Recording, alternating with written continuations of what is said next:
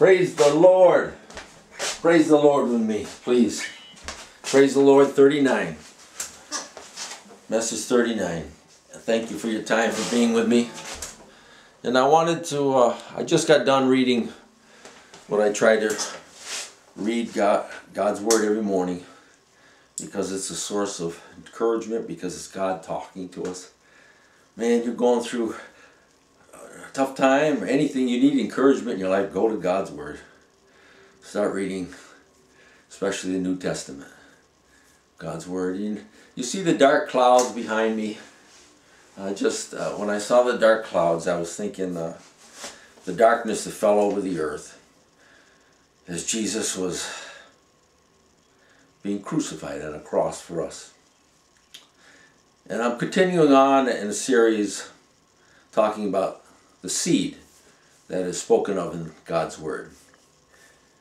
And the seed refers to Jesus Christ. And I read to you from Genesis 28 in my last message. And it talked about the seed of Jacob. And that's Jesus Christ. And it's revealing to the world, to Jacob, I'm bringing into this world the one you need to save you from hell. Because I love you. God's plan, showing us how faithful He is, and He loves us. And He desires for no one to perish, but to have eternal life with Him forever. And that's why we have Jesus Christ. And that's why we have the Bible that tells us Jesus Christ came into this world as God to be our Savior, our Lord. And thinking of Mary, the dark clouds. Mary, the mother of Jesus, was right there at the cross when her son was killed. And she saw it, she must have trembled. And I wanted to share this song, Jesus Keep Me Near the Cross, or it's called Near the Cross, written by Fanny Crosby. Near the Cross by Fanny Crosby, words by Fanny Crosby. I spoke of her before. Also, I have here William H. Doane, D-O-A-N-E.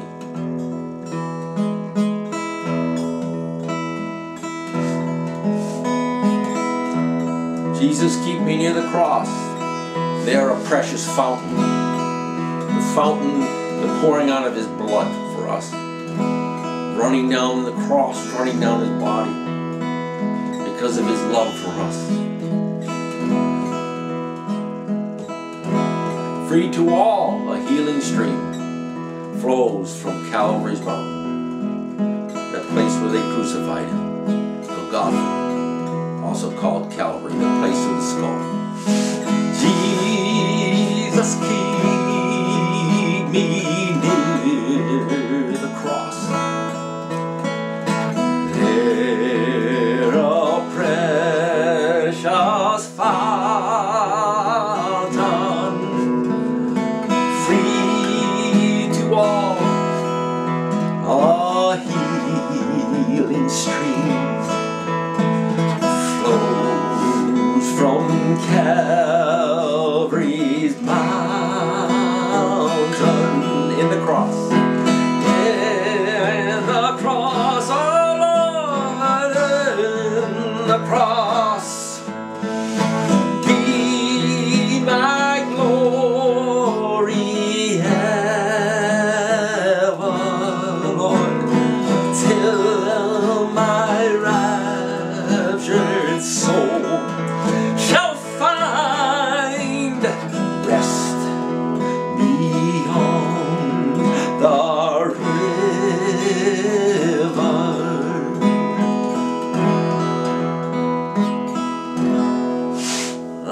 Like I said, Mary was there when her baby boy, wasn't a baby anymore, was being crucified. And I want to talk to you about that seed I told you. And the offspring, it's also called in the Bible offspring.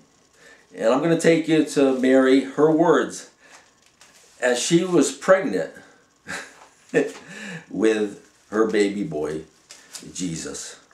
She was pregnant by God, by the Holy Spirit. And it's revealed to us in God's Word for sure. And I'm going to share the words of Mary, the mother of Jesus, as she was pregnant by the Holy Spirit, not by any man, but by God. And she gives us great words of God. You know, on Mother's Day, I said to the congregation, I said, who do you believe is the most blessed mother?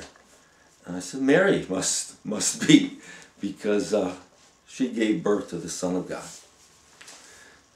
to God the Son. And these are the words of Mary from Luke chapter 1, starting at verse 46. And Mary said, my soul magnifies the Lord, and my spirit rejoices in God my Savior. For he has looked on the humble estate of his servant. For behold, from now on, all generations will call me blessed. True.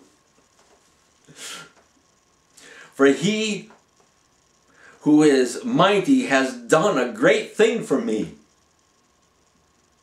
and holy is his name. And his mercy is for those who fear him from generation to generation. He has shown strength with his arm. And I believe that's clearly pointed out in Isaiah 59:16.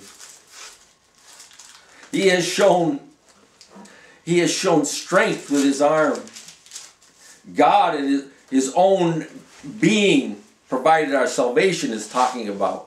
He was the only one who could save us from hell. It was because we're all sinners. He has shown strength with his arm. He has scattered the proud in the thoughts of their hearts. He has brought down the mighty from their thrones and exalted those of humble estate. He has filled the hungry with good things, and the rich he has sent away empty. He has helped his servant Israel. Remember I told you in the last message, Jacob became known as Israel?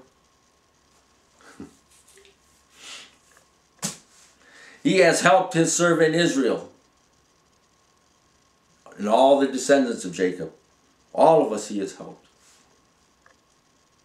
when we know Christ. He has helped his servant Israel in remembrance of his mercy. And he spoke to our fathers, to Abraham, and to his offspring forever. Now Abraham was the grandfather of Jacob. Abraham bore Isaac through Sarah. And then Isaac, through Rebekah, I believe, became the parents of Jacob, who I mentioned in the last story. So here's Grandpa Abraham. And Mary says this, and he spoke to our fathers, to Abraham, and to his offspring, singular. In the Greek, it's the word sperma. It's singular because it's talking about one person, Jesus Christ. And she points to the seed, to the offspring, the sperma, Jesus Christ, that God blesses the people of Israel. God will bless all nations through the seed of Israel, the seed of Jacob, the seed of Abraham. And that's Jesus Christ. When you see forever here, you know we're talking about God here. And Mary concludes with, and he spoke to our fathers, to Abraham, and to his offspring forever. Jesus is forever. He is the offspring. He's the seed of Isaac, Jacob, Abraham. And I'm going to sing a little more of this verse. Thank you, Jesus. Come near the cross and thank Him for shedding His blood for you. Near the cross, a trembling soul, love and mercy found me. There the bright and morning star, Jesus, sheds its beams around me. In the cross,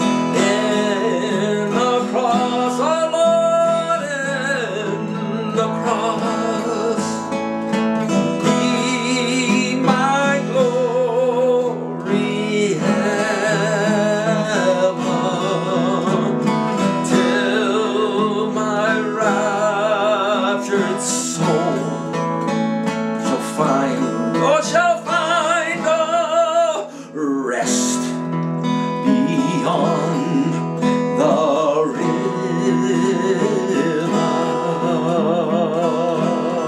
Beyond this world, we have an eternal rest in heaven.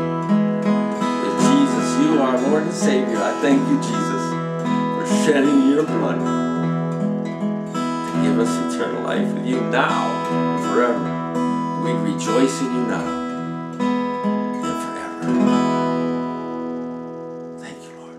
God bless you. Thank you for your time being with me. Praise Him always. Hallelujah.